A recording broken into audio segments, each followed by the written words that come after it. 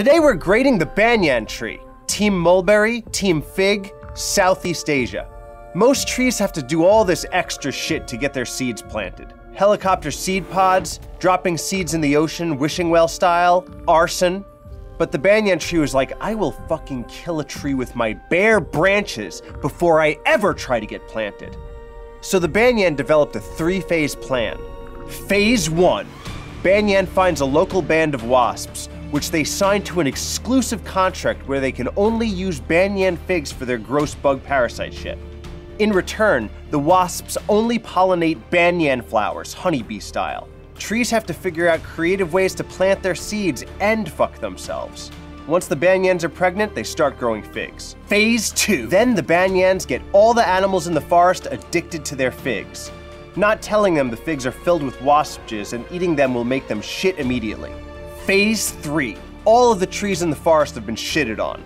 Inside of the shitballs, a little baby banyan seed is growing. When it pops out, it starts reaching its little baby seed roots to the ground. Once they touch ground, the little baby roots get jacked and multiply into millions of branches that strangle every tree that got shit on to death. The thing about trees is they don't move fast. Like if a bird shit a banyan seed on me, I just wipe it off. It'd be good luck, you know? But for a tree, it's like the minute that little banyan root hits the ground and starts snorting up those minerals, aka plant food, it's a wrap. Grown-up banyans just link branches and start walking outward in every direction. Trees just die inside of them, leaving hollowed out trunk relief sculptures. And nobody says shit, because every toucan, fruit bat, and gibbon in town is still getting paid off in fig newtons. Even Buddha got by banyan trees. And before he got choked out, he was like, honestly, I'd rather be hanging from a mountain with a tiger under me eating a strawberry, but who's complaining? When legendary poet John Milton blind freestyled Paradise Lost to his daughters, he made Adam cover his big huge dick and Eve cover her juicy hairy pussy with banyan leaves.